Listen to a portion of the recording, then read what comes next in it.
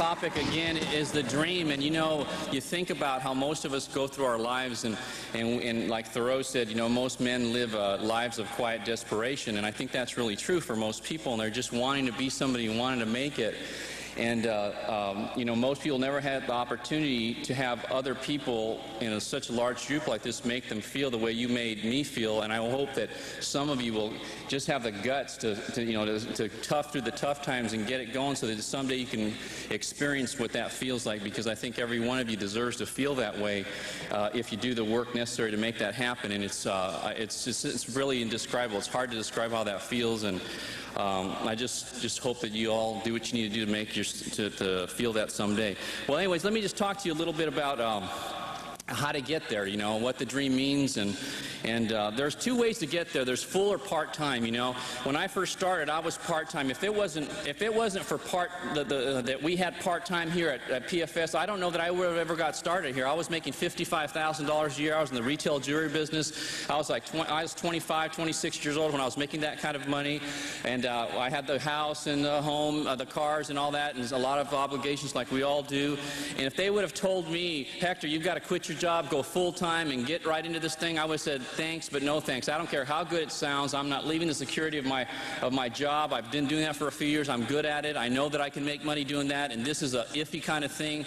But they didn't say that. They said, Hector, you can start part-time. You can do it at your own time. You know, I used to manage a jewelry store, so I used to work real weird hours. My only days off were Monday and Wednesday, so that was really the only chance I had to do the business. And so I did it when I was able to do it. You know, so a lot of you are coming in here and you're thinking, well, when am I going to fit it in? You know, when you fit it in when you can fit it in, and you make it go little by little, and you work it in as you go. And if the business makes more sense as you progress, then you find ways to commit more time to it. Does that make sense? That's what you do, you know. So however much time you can commit that. And if it's a lot, then great, you'll go quicker. And if it's a little, then you'll find some way to make that grow as time goes on. I had you know, one thing, I also, if they would have said I had to go full-time, I don't know if I ever would have, because when I first got involved, I didn't look at this as what it's turned out to be. I looked at it as a way to pay off some credit card debt. I don't know if any of you have any credit card debt, but I had about $6,000 in credit card debt, and I looked at this as a way to pay that debt off, because as I noticed, every time I made the payments on that thing, the balance never went down. Have you noticed that yet? When you make those credit card payments, the balances never go down. And I said, you know, I got to get rid of that so I can start saving some money. And so it really helped me to get started like that. So it's one of the great parts of doing this business. Another thing is you can even reach your dreams part-time. I have a part-time guy who's been part-time, who's probably never go full-time. His name's Joe Moscola, and he's been with me since almost the beginning. He saved about $300,000 in this business part-time over the last 10 years. A part-time guy. Now, he's going to be financially independent, right? So he is realizing the dream of PFS, either part-time or full-time. So any way you look at it, if you're committed and you're diligent, you can do that, and that's really exciting. You know, one of the things that makes this thing really exciting also is there are no limits or restrictions. Do you understand that in almost everything else we do from an employment standpoint, there are some limits and some restrictions, but here there aren't any. There are absolutely none, all but the ones we place on ourselves. You know, those are the only limits and restrictions. You know, if you want to make an extra $500 or $1,000 a month, well, tear it up. If you want to make $1 million a month, you can do that here. You understand? A lot of you maybe don't understand the compensation system yet, but I'll give you a little inkling, because this is what my plans are right here. If we get a 30% override on first-generation RVPs, okay? So if you produce an RVP, like Rick Susie is my best RVP, right? He does last month he did $60,000 in his base shop last month. Well, what is 30% of $60,000? It's $18,000. That's right. Gary got that one down, right? $18,000, okay? Now think about this. If you have 100 RVPs doing, say, $30,000 a month that are first generation to you, what does that work out to? About $3 million, right? Well, what's 30% of $3 million? It's $900,000. Okay? And that doesn't include your seconds, thirds, fourths, fifths, and all the other things that go with that. Why couldn't you, over your career, develop 100 first-generation RVPs? Why can't you? What would prevent you from doing that? The only thing that would prevent you is the way that you think and your inability to keep working and doing the things necessary for that to happen. Do you understand that? You can do that. It might take you 20 years or 25, but so what? We're going to work anyways, right? I'm 36 years old. I think I got about 40 good years in me of work here, okay? I mean, I know that's going to happen. I don't know when exactly. My goal is the year 2000, but it might maybe to the year 2005 or 10. So what? What a bummer, right? The fact is that you can do that. You know, if you want to expand internationally, right now, I started my office in my business back in 1984. I was part-time. I didn't even recruit my first person. I'll tell you, I got exposed to PFS in 1981. Filled out my hiring pack and never turned it in. Never went and took my exam. Paid my fees and everything. I got re-recruited again in March of '83.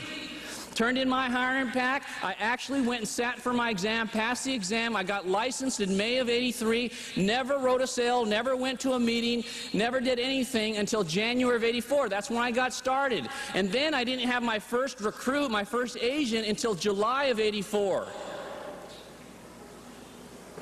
And then I went full-time in October or November of that same year. So, you know, timing is everything in our business. If you just keep going. And then from that, it took me almost 2 years to become an RVP from that point forward. And then from that point, I opened my own office. After I'd been an RVP for almost 2 years, I finally opened my first office. And when I opened my first office, my first meeting that we had, our whole team, I had 36 people there. Man, we're having about 3,000 people a week out to op meetings now in my organization. My business now grown. I was one little office that I struggled and I was afraid. Can I make the monthly payments? I was nervous. Can I be a leader? All those kinds of things that everybody feels. I felt those things. But I just kept on going. I had faith. You know what? Some point you got to believe that God's going to take care of you. You do the things you need to do. So I had some faith, and I kept going. And now we have 5 offices in Phoenix, in Tucson, Arizona, in Las Vegas, Nevada, in Reno, in Idaho, in West Virginia. We're going into New York right now. We're in Washington, the state of Washington, Oregon, Canada. I have offices in Vancouver and Winnipeg. We're all over the place. We've got things, and you know what? I didn't even start those things. Those are people I just got involved here and built and developed people here, and they knew people in other places, and we just kind of expanded. I don't have anything to do with that happening. That's the beauty, the dream of this thing, and it can expand. You can go international. Where as soon as Mexico opens up, you can believe your bottom. No, we're going to have tons of people in Mexico, and then we're going to be going into Europe real soon. They've already started all the arrangements to go into the United Kingdom, and then Asia's not too far behind. Do you understand where this is going to be? Don't think about this month or this year. How about 5 years and 10 years and 20 years? You all going to have to be doing something anyways, right? Man, why not be part of something like that? We're going to be all over the world. We're going to be times where you're going to have friends and meet people and be able to help people in continents all over this whole world. It's going to be, what a thrilling life. Can you imagine that? Being able to help people and do that kind of thing all over the world. Imagine the different experiences you're going to have. It's just, man, I wish you could be in my body just for a second to feel the excitement. What's going to happen here? It's so doggone exciting. The other great thing about this is you decide how far you want to go, man. I know this. God gave us free will and choice. You understand that? That's one of the gifts that He gave us, to decide what we want to do with our time here. Why not? Why would you settle for being average and mediocre? That's not His intent. That's not what we're supposed to do. We're supposed to do something special, to develop ourselves, to do more, to push ourselves, to become all we can be while we're here. That's what we're supposed to do here, And you can do that. You can help a few people. Maybe you don't have the guts to keep going. Everybody's at a different stage in their life, right, in their development. That's okay. But you can help a few people, or you can have thousands, or you can help millions. You get to decide that. Yeah, I hope you understand. This really can happen to you. A guy like me, from where I came from, what's happening and changing my life right now, I know how some of you feel. I know you're nervous. I know you're scared. The reason I keep saying that, because I was scared every doggone day I got up. But somehow I just kept doing it, and that's what you're going to have to do if it's going to happen for you. I hope you get that sense that I'm trying to get to you right now. Hey, listen, the other thing is exciting. You decide how far you want to go with this thing. You decide. It's not up to your supervisor or your manager or your previous experience, or your resume, or your college. Did you go to the right college? Did you go to Laverne College that nobody ever knew about? Or did you go to Harvard? Nobody cares that I went to Laverne. It's a little, podunk school here in Southern California. Who cares? I mean, it doesn't matter, right? I mean, you look at that. I mean, I was looking at the paper a couple weekends ago. I mean, my income right now where I'm at, I'm just getting going. I'm one of the top 10 or 15 highest paid CEOs in the state of California, and nobody even knows who the heck I am. You know? You have it. It doesn't matter where you belong. You don't have to belong to country clubs. You don't have to have. None of those things are important here. The only thing that's important is what you decide to be important and what you decide to make it. That's what's important. And you decide. And that to me is the most exciting part. You know, when I was growing up, I'm a reader. I want to really encourage you that if you don't read, to start reading. And if you and don't tell me, well, I'm not a good reader, I don't really enjoy it. Well, learn how to be a doggone good reader. I mean, change. That's part of the whole thing of evolving, The only reason is maybe you didn't have the basic skills when you were young, you didn't learn them right. You can learn those even if you're 25 or 45 or 55. Man, there's so many great things that you can put, because thoughts are things. The things that you think about is what makes up your life. And if the more positive things, the more great things you can put into that brain of yours, the more exciting, the more things can open up to you in your life. It's really important. I want to encourage you to read, to learn, to get better in every area so that you can start thinking about some of those things that are possible out there for you. See, you're only limited by your desire or commitment. I think we all have some desire in you. I mean, there's no question in my mind that every one of you wouldn't be here. It was raining. I don't know about you. When I came here, there was about 10 or 15 wrecks on the way in here, right? So you had to have some desire to get here, to make it here this morning, right? And so you have some desire. I know that, or else you wouldn't take up a Saturday when you could be doing some other things. You could be watching cartoons right now or eating pancakes and a lot of other things, right? But you're here this morning. You're not doing those things. You made a decision. And you made a commitment to be here. Some of you you told people you'd be here. You probably didn't even want to be here, but you made a commitment and you stuck by your commitment. Those of you, I'm proud of you. I mean, I think that's a sign of integrity to do that. Because a lot of people made commitments to you that they were going to be here, and they're not here, are they? I mean, you know what I'm talking about, right? You know what you need to do? You need to help those people. Those people have a challenge making commitments. You need to follow up with them. You need to, call them in a loving way, in a caring way, help them to see this thing. Maybe their timing wasn't good for them. They weren't just right. Don't give up on those people. Man, if they would have given up, imagine that first guy that recruited me in 1981 who stopped. He's in an organization now, but I know he's sick right now, okay? So don't quit. You don't know what's inside of a heart or a man or a woman. Nobody knows that. No, don't ever judge. You know what? We're not capable of judging people. Do you know that? We aren't capable. You should never judge people. Never judge people, because you don't know what's inside of people.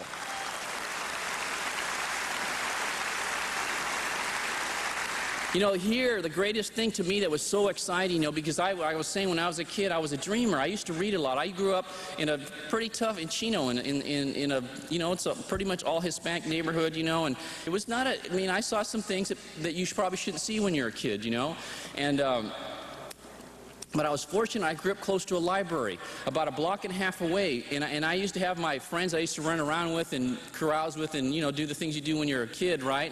And then I had my library friends that I used to go to the library, all the nerds, right? I mean, I was a nerd, too, when I was a kid, and I used to really like being with those people and reading books and talking and stuff like that, and my friends that I used to play baseball and football with didn't know I used to do that, but I used to do that, and I used to read, and I developed a love of reading, and I used to read autobiographies of sports heroes. That was my thing. I've read, hundreds and hundreds of autobiographies. I really get a kick out of it. And I found out, I started becoming a dreamer when I was a kid, when I was 8 and 10 and 12 years old and 14 years old. I was a dreamer. I thought, you know what, if you work hard enough, you can do anything. I had faith. I had belief that you could do that. I didn't think, why try? Thank God I didn't ever have those feelings, And so when I saw this, I thought it was possible. The thing that's preventing most of you from really being successful is you have a lot of doubt. You understand? That's what's the difference between maybe the people that you see here that are successful and you is the doubt that's just kind of, it's hurting you, all right? I mean, you gotta start having more faith and belief in what's capable. So I read those things and I thought you could do it if you worked hard. I never for a second thought that it was going to take tremendous commitment and sacrifice and work on my part. I never for once thought it was going to be an easy road. I never even wanted it to be easy, you know? I just go, man, if there's a chance, and when I saw this, I saw there is a chance for me to make it, you know? And I hope some of you are seeing that right now. Don't be afraid of the tough parts. Don't be afraid. Those things are there to help you develop and grow and develop the skills and the things necessary for you to lead other people along the trek. That's what they're there for. They're not there just to aggravate you. They're there for a doggone reason, and look at them as that. All of the challenges you have is the way that you look at them. They're not challenges for the sake of challenges. They're challenges for a chance for us to grow and to develop and to become more so that we can help other people along that trek. So look at those things and embrace them. Don't try to run from them and push it away.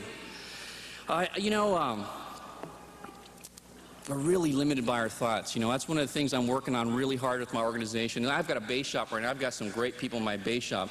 You know, I want to challenge you guys right now. I mean, like John Raymond and Jack Solomon and Kurt Joyner and Melanie Bursino and some of these people that are really, you know, Edward Camacho. I mean, you know, we need to change your thinking. You need to start thinking bigger.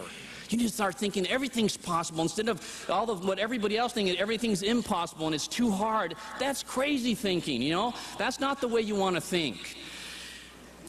I think that's the thing that separates the people that really make it and don't make it, is the way they think. As I sit back here, I'm sitting here talking to some of the people that are super successful. You think some of those people are different than you. They're not different from you. They think a little different, but they're not. Don't ever be intimidated by people that are doing well.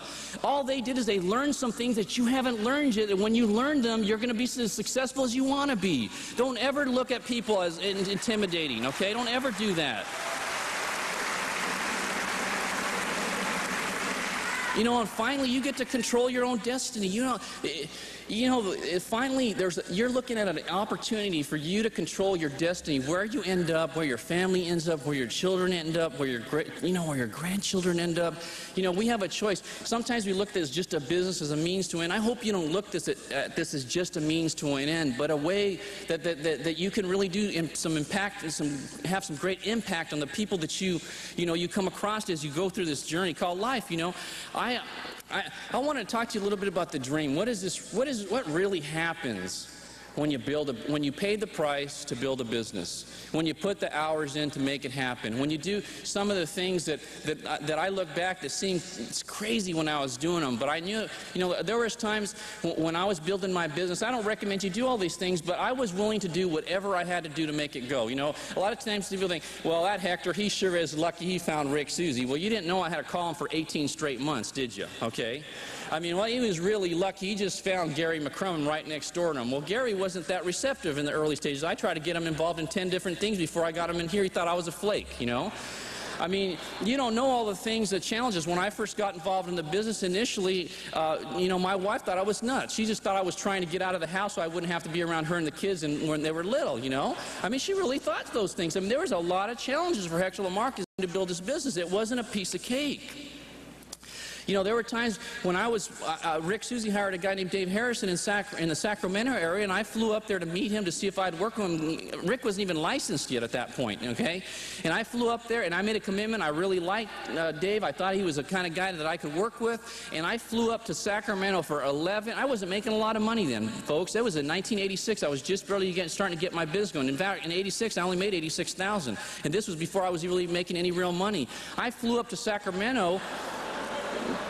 I flew up to Sacramento for 11 straight weeks, and I didn't know Dave Harrison. I flew up to Sacramento, slept on his couch. I'd get there on Wednesday morning, start working and training him, right?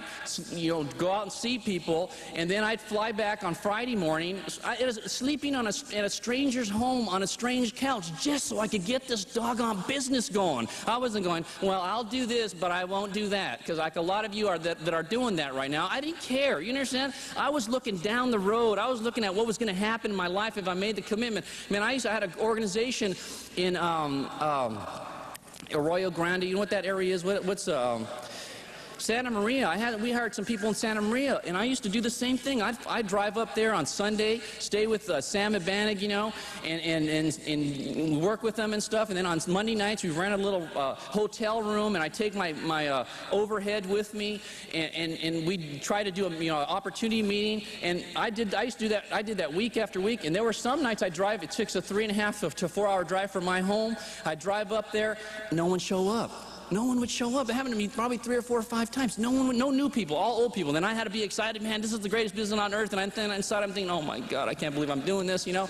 And but I never let anybody know that. See, I never let anybody know that I was hurting. I never let anybody know. I believed that if I just kept going and doing the things necessary, it was going to happen. And I'd be driving home. I'd be so tired because I had to drive back, because I had an op meeting the next day, and I'd have to pull over at a Denny's and sleep in the Denny's parking lot for a couple hours so I wouldn't crash on my way. I mean, you know what I'm talking about? I'm not trying to let you know I walked uphill to school in the snow and back home uphill in school. I mean, I'm not trying to say that.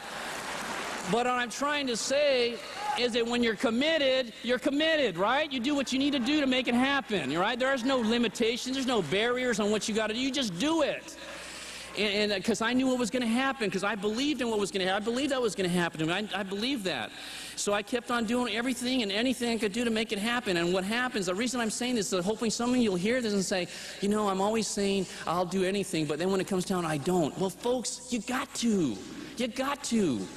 Not forever, for just long enough to get it going, long enough to let people know you're totally committed, you're not going anywhere, you're a pillar of strength, that you're going to be there. People around you need to see that about you in order for them to follow you and have faith in you, because almost everybody's scared to death and they're so security conscious. If they see you wavering, they're going to have a challenge following you. I didn't want anybody to see me wavering, not for a second, regardless of how I felt inside. And so I kept doing that. And let me tell you what happened as a result of doing that, because there's a kind of a pot at the end of the rainbow.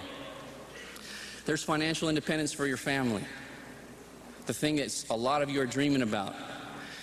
The schools of your choice. Both my kids are in the best private schools that there are in the area that I live. My son's going to school called Webb. I mean, it's like $13,000 a year. He's in high school. He's a freshman in high school. My daughter's going to go there. I mean, I'm going to end up spending about $25,000, $30,000 a year to put my 2 kids through high school. But it doesn't matter, because it's the best high school. And I work my tail off so I can put them in the best high school. Some of you think that's crazy. No, it's not crazy, because you can't afford it.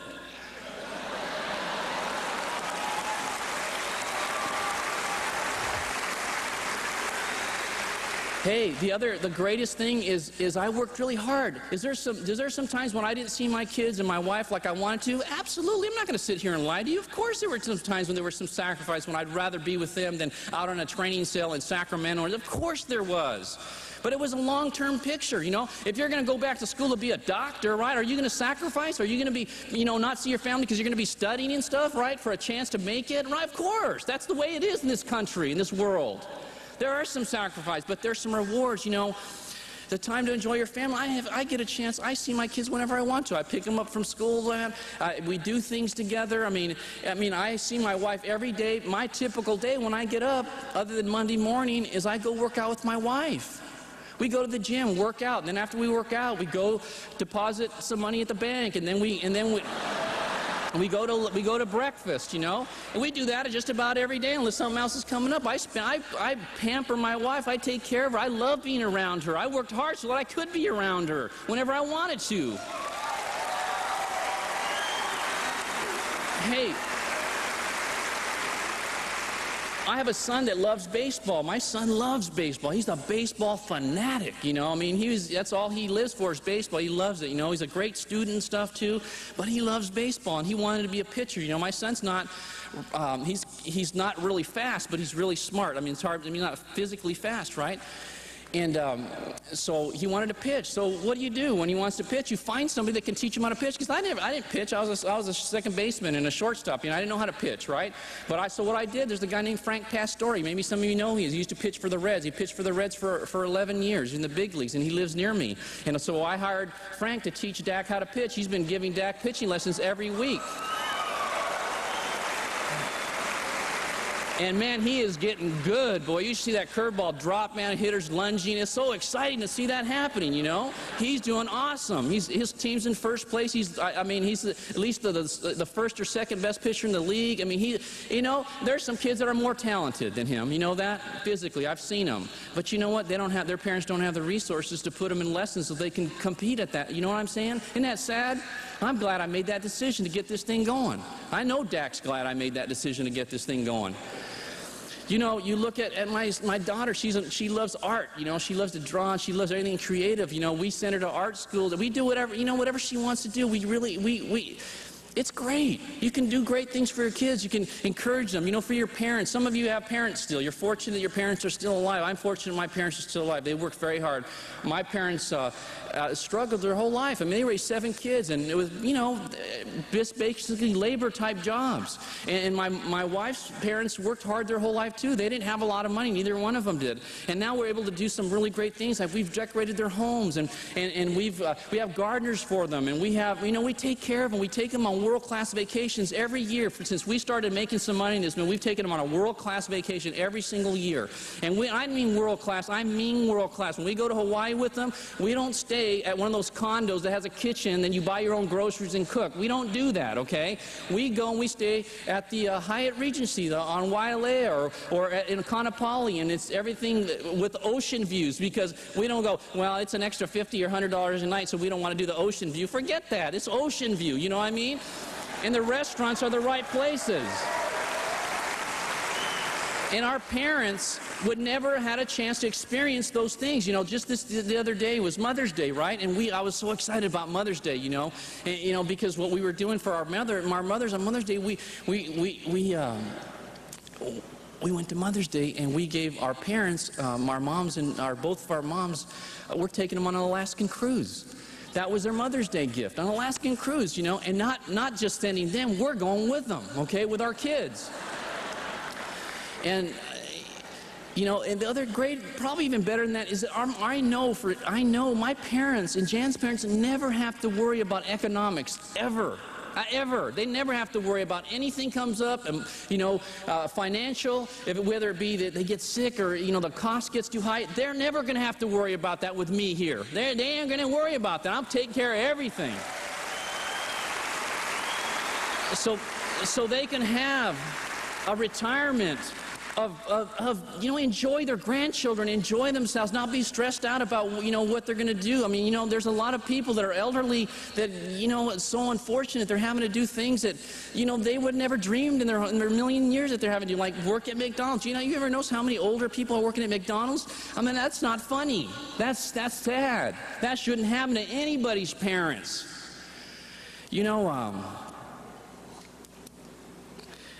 you get to change your children's expectations. My children's expectations are so far removed from my expectations were. I mean, the things that they talk about and think about. My daughter said the other day, we were just talking, and she goes, I don't know, we were talking about work and about getting things going. She goes, so what are you going to do, Janae? Are you going to, you know, what kind of job are you going to get, you know?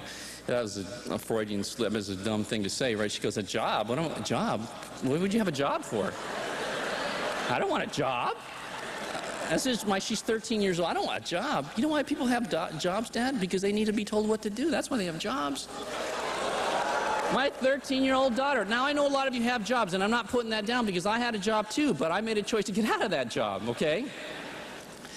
But her thinking, that's the key, see? She's not thinking about being an employee. She doesn't want to. Why be an employee when you're in America when you don't have to be an employee? You can choose to be an owner, right? Ownership. Why would you ever be an employee when you don't have to be? They expect great things. They expect to win, you know. They just expect to win. They're positive. You can't be around us for very long and be a negative person. You don't fit in. You're like a square peg in a round hole. You feel very exposed when you're around us, when you're negative. I don't like negative people around me. I don't like them around my kids. I don't like them around my people. I don't like people that are negative. It's not that I don't like them. I don't like being around them. I think they got a challenge they got to work out. And this is a great place. It's a great environment to rear your family in, where everybody's positive. When they come over, it's, hey, how you doing? How things going? It's not like, well, did you hear what Clinton did today? And right? I mean, it's like, I don't like Clinton any more than most of you do, okay? But you know what? He's trying to do his best, right? We got to get bigger so that we don't get another person like that in there again. That's all. Now, I know there are some Clinton supporters in here. I realize that, and that's okay too. But you know what? We're in America where everybody has a free, they can voice their opinions, and I have to be at the podium right now, which is a really exciting part of doing this business.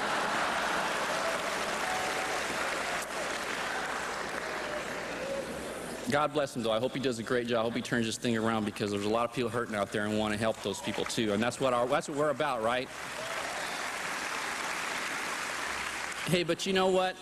Your kids are going to grow up someday, and they're going to have their own lives. They're going to have their own agenda. But you're going to be with your spouse, hopefully, forever. I mean, I expect to be my wife forever. I mean, I don't ever want to have anybody else in my life but my wife. And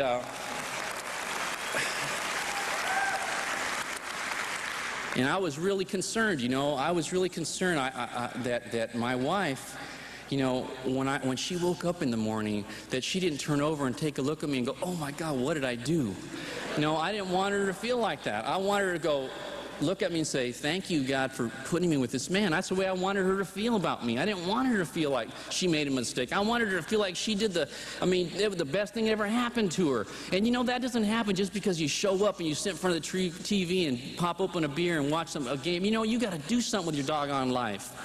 I mean, you got to show that you stand for something and accomplish something. And I worked really hard, and there was a lot of times most of what I do in this business, I do for her. I really do. I mean, I think all of us, if you're a man or you're a woman, your partner is the most important thing in your life to you right here on earth, right? And you want to do everything to make them feel better and please them and make them feel proud of you. And so I want to take care of my wife. I mean, I would say that's something that to me is important, okay? I mean, she's independent. She knows what she's doing. She's great, But, I have this need where I want to take care of her. And some of you feel that way. And so I have taken care of her. All the stuff we've gone through, we've been through some challenging times. That we've been married now. We just had our 15th year anniversary the other day. And we've done some great things. I'll tell you a little bit about what I did for my 15th in just a second. But I have a maid for it. When you stay in a hotel, don't you love staying in hotels? Like you go there, you mess everything up, you dirty the towels, and you leave everything strewn around, and the bed's all in disarray, right? And then you go out and do your thing, you come back in the evening, and everything's perfect again, right? It's all made up, everything hung up, and there's new, fresh. I know you like that. That's how my life is every day. I have a maid. I got my wife a maid, and she's unbelievable. I mean, she's awesome. Patty is just the best. It's great, when you take your clothes off, you go into the room, and you do some other things. You come back, everything's washed and pressed and ironed and back in your closet again. I mean, that is awesome. I mean, that is right? I mean, you women that do the wash, or you men that do the wash, you know what I'm talking about. Not having to ever do that again, to have that trivial thing taken care of, right? And offer some employment to somebody so they can do that. You understand that? That's a positive thing too. You're probably thinking, well, that poor maid gets paid. She got about 13, 14, 15 weeks a year paid vacation because I'm hardly ever home. I mean, she's got the best job on earth.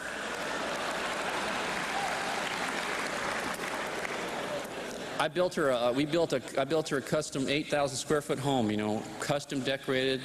Exactly, some of the people have been there. It's really nice. I mean, it really is. It's one of those picture perfect kind of place. It's awesome. I love it. I can't believe I live there. Tennis court, swimming pool, everything. Full length basketball courts. Got everything. It's a great place. A great place to have your kids grow up in. Somebody say, you spoil those kids. That's right, I do spoil those kids, but they deserve it. They earned it, man. They're great kids. I got her, we have a little retreat place. We got a nice little 4,000 square foot home on the 13th hole of the Nicholas Private at PGA West. As you walk in the front door, it's all glass. We have a rock pool with the waterfall coming down, it's really awesome. And then you look at the mountains and the fairway, and there's a lake right there. And that's where we go on the weekends to get away, from the stress of our daily life.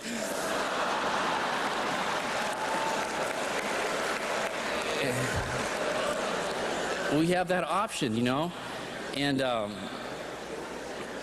you know, we get to, you know, like yesterday at the break, just the little things. See, you know, we had fun yesterday. We spoke yesterday, and we went, I don't know if you've ever been to Laurie's in Beverly Hills, but they just moved from across the street there in La Cienega. If you ever have a chance to go eat there, it's a great place, one of the great restaurants in the country. And we just went, let's go to Laurie's. So we go there. We had a great meal. In between, we had enjoyed ourselves, and it was just awesome, you know, to be able to do those things, to be able to read the menu from left to right instead of right to left. You know what I mean? I mean, that to me is a big pleasure, because when I was growing up, my parents never took us to restaurants. I never went to restaurants when I was a kid. We could not afford to go to restaurants. My dad said, "Oh, you don't want to go to restaurants. The restaurants are no good. The food's not good. Home food's better." What he really is saying, son, we can't afford to take you to the restaurants. We got to eat at home, right? I mean, that's those people do that, and it's a nice way. You know, also, you think about somebody, I was listening to a tape of Eric Denton, who's a pastor of a church that we support, and I was listening to tape. He was talking about when he was growing up, that when he was a kid, he would right before Christmas, they'd look through the Sears catalog and pick out the things they wanted. You ever remember doing that? Looking through the catalogs when you're a kid, I want this, and you know, putting the pages down and marking them and all that stuff, and hopefully you'd get some of those things, and you'd wake up and you got one of the 25,000 things you wanted or something like that, you know, and now you can do that. Whatever it is that you want to do, you can do. It's an incredible feeling of freedom. Now, you don't do everything, but you can, you know? I mean, and it's a great way to be. And the bottom line, though, really, is we talk about, you know, the financial things, and all those things are wonderful, and those are things that you can enjoy, but that's not really what this is about. See, the really thing that makes this thing special is that every one of us is doing everything in our power to feel better about ourselves. That's what we do, you know, from the things we buy, like the clothing we wear, to the cars we drive, to the homes you know, all the things. We're always trying to make ourselves feel better, because most people just don't feel good about themselves, you know. They're searching for a way to do that. And the bottom line is that this is a business that can help you feel better about yourself. If you achieve and you do things and you help other people, nothing makes you feel better. I read off some of the names of the people that are doing really well in our organization right now. Nothing is more gratifying to see those people achieving in their life and making it. I know it's a struggle for them a lot of times. I know they're sometimes. I was just talking to Gary right now. He did $170,000 in his hierarchy last month, and you know, he put out $35,000, $40,000, and he still doesn't feel like he's making it, man. He's making it like you can't believe right now. He's going to do, his life is going to be unbelievable. And to see him where he came from, where he was having to sell everything when he was unemployed and had a busted up leg. He won a bunch of things on The Price is Right, and he was selling TVs, and I bought a stereo from him and exercise equipment and all that just to pay his house payment. And today where he's at and what he's able to do and the things that he's acquired and the lifestyle that he's able to afford his family now, that is unbelievable that those kinds of things happen in this life. And I had a part in that, you know. I had a part. I didn't do the work. He did all the work, but doggone it, I played a part, you know, in that thing. It's exciting to be able to do that. But more exciting than that for me is the way I feel about me today. See, there was a time when I didn't feel great about me. There was a time when I was not what I wasn't doing everything. I knew it. I knew that I was kind of just getting by, and everybody thought I was doing well, and it looked on the surface that I was doing well. I was making $55,000 a year, and I had a nice little home in a cul-de-sac in a nice little neighborhood, right? And my wife worked, and I had 2 little kids, and they were doing good, and they were dressed, and, you know, we weren't broke, but you know, I didn't feel great about me. I knew I could do more than what I was doing. I knew that I hadn't yet committed to something like I could commit to something. And I didn't feel great about Hector LaMarque. Man, and you need to feel great about yourself. And then when I saw this thing, I said, Hector, you got to commit. You got to make this thing happen. And you got to do it. You know, you got to make it happen and feel great about it. And I did it. And I'm telling you, when I look in the mirror today, I feel great about me. And you know, when I feel great about me, I can be so much better to my kids, to my parents, to my wife, to the people that I come in contact with. Because, see, I'm not worrying about me. I feel good about me today. I hope every one of you will make a decision to do the things necessary to feel good about you. It is worth it. I am telling you, it is so worth it. It's indescribable. If you could just understand how great it really is. Easy, no way. But worth it all the way. You know, I think back to when I first got started in the business, and I remember I'm a reader. You know, I said that earlier today, and I like to read and I like to do research, and that's just kind of my nature. When I start to do anything, I try to find out as much as I can about it. And my first thing that I saw when they told me how this worked and how cash value worked and how, you know, term insurance and investing in mutual fund was a better concept. It made sense, you know, on the surface, but, you know, we all have a little bit of skepticism in each of us, right? So what I did is I went straight to the library and I did some research. I looked up all the periodicals and everything I could find about insurance. I went and also, you know, looked up all the different kinds of books on insurance and read, you know, the Mortality Merchants, Scott Reynolds and Mortality Merchants, the life insurance games and scams. I read a bunch, everything I could get my hands on. I read Norman Dacey's What's Wrong with Your Life Insurance, the first edition that was written in 1960, I think it was 3 or 68 or something like that. That was actually the first book I read. The things that you're hearing here are not new at all. They've been known for, you know, decades now. The fact is that no one's ever put this information out on a wide-scale basis to the American public like PFS is attempting, or not attempting, but is actually doing. And when I started seeing that, I got really excited. You know, one of the things that helped me a lot when I first was getting started, because a lot of you are new, I used to be in the retail jewelry business. And the retail jewelry business is a lot like the whole life insurance industry. I mean, we'd buy, you know, a ring for $250. And sell it for $1,000, you know, which is like a 400% markup.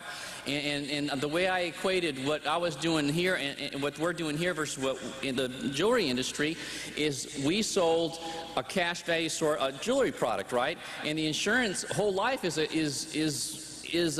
like retail full price jewelry. It's the same type thing. And we used to do the same kinds of things to when clients came in the jewelry business, we were taught this. This is what I taught. I didn't know any better. That's why I have a tiny bit of compassion for the agents. The industry's really the culprit, okay, because they're feeding this information to these new people that don't know anything about insurance. When they first get in, you know, let's think about yourself. When you first came in the business, what did you know about insurance? Nothing. Same thing is true when those agents first go into the industry. They don't know anything. They're taught those things by the industry, right, by their managers and whatnot. So when we'd have a client come in to the store, right, they'd go, well, I can go to downtown LA and I think I could buy that ring for like a lot less, for maybe half or a third of the cost. And I'd go, well, you don't want to do that. I mean, you do that, I mean, you don't know if they're going to be in business tomorrow. Those people are fly-by-night. You don't know if they're going to switch your diamond with a piece of glass. Why would you ever want to do that? We've been in business for 4 generations. You can trust us, right? We've been here forever. We have a jeweler on the premises. We can take care of any problem you have. I mean, you don't want to risk your wife's, you know, ring and do that, do you? I mean, come on. And what we would do is we would get them to be fearful of going to look at something they should buy, right? I mean, that was what I was taught to do. I'm not proud of that, but that's what we did. And then when a wedding or an engagement or my wife's birthday or something came along, I'd come downtown, I'd go to the jewelry mart, I had my connections, and I'd buy the ring wholesale, right? And I'd give my wife that. I did that, okay? And so when I heard the agents were coming back to my clients and I said, oh, this is interesting. This is just like the jewelry business. See, these guys, they say, you don't want to do business with PFS, man. This guy just, you know, it was a filling station attendant. He just fell off of a turnip truck. You know, they're not going to be in business next week. You want to do business with me? I'm a career agent. I've been here for 10, 20 years, you know. We've been in business. Prudential's 120 years old. I mean, and they do all that stuff, right? Have you heard any of that stuff? And they sell them a universal life or a whole life or a variable life product, right, and charge them $2,000 a year for something they could have got for $300 or $400 or $500 a year. And then they go and when they have a new child or something, they need to increase their coverage, they go buy $200,000 a term for about $300 a year. But they sell everybody whole life and universal life. I said, man, this is exactly like the jewelry industry. So I got excited about it. I said, thank God, now I can be on the good side's part. You know, I can go in there and be bold and tell people what's happening and do what's right and never feel embarrassed. See, I was always a little afraid I didn't want to get my people that I knew that were close to me, I didn't want to sell them the products in that jewelry store. I would always recommend them to go downtown. And because if I saw them at a wedding or a baptismal, a birthday party or something like that, I have to face them, right? And I didn't want to have to be embarrassed. And when I got in this, I said, you know, this is something I can do. I don't ever have to be embarrassed. I mean, when I see them anywhere, they're going to be excited that I helped them. They're going to be excited I got them in term insurance. They can't do any better than that. They're going to be excited I got them in a mutual fund where they're going to get potentially 10, 12, 15, 20%, where they were getting a negative return. You know, there's no money for the first 4 years, and I got really excited about that. I think you need to be proud of what you do. I think one of the things that will enable you to be bold and aggressive and after it and really do is to feel totally 100% confident in what you do for the consumer. If you feel with everything that's in you that you're doing the right thing, you can get after this thing. If there's a tiny bit of doubt, it's going to hurt you in your business. Not only, worst case, see, what we do is right. That's a fact. That's not even arguable. See, the thing is, but that doesn't mean anything to you unless you totally 100% believe that yourself, and you can get in front of people and talk to them with some doggone conviction in your heart. And when they say, no, you know, I really like my program and mine doesn't work like that, and all the things that you hear, instead of going, oh, okay, well, maybe I'll call you later. Forget that news, man. No, listen, buddy, you need to see me now. You don't understand. If you knew, you'd be calling me to come see you. Come on, we need to get together. We got to do it right now. This is your whole future, man. We're talking about potentially losing tens of thousands, maybe hundreds of thousands, maybe millions of dollars in your lifetime. You can't afford to not see me. I mean, you just can't afford it. You need to see me, and you need to have some doggone conviction, because what we do is right.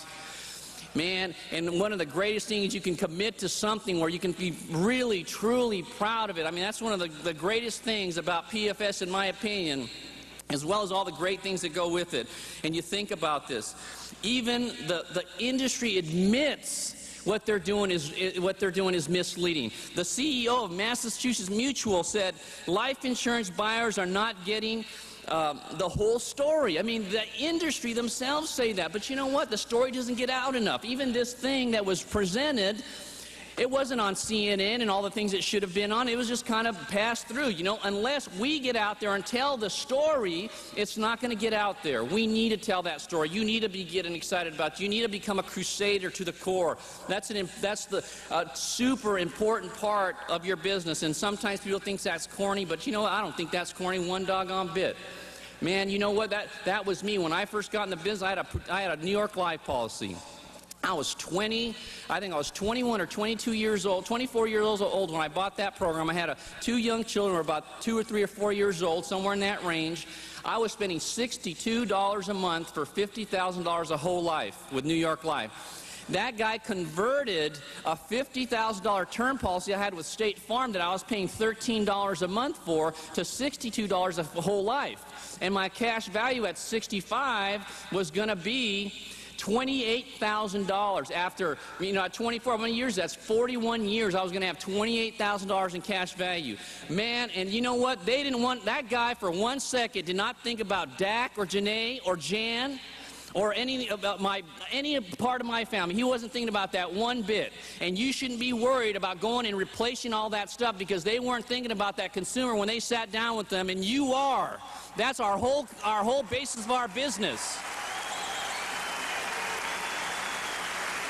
The whole base of our business, if we can improve your current situation, we don't deserve your business. I mean, is that a great place to come from? If we don't improve your situation dramatically, I don't deserve to ask for your business. But if we can, if we do, is there any reason why you wouldn't get involved with us? Can you see any reason why you wouldn't see your way clear to be part of the PFS family? And you ask for that commitment. Don't you be shy about getting that commitment. You get it from them, and let's go tear them up.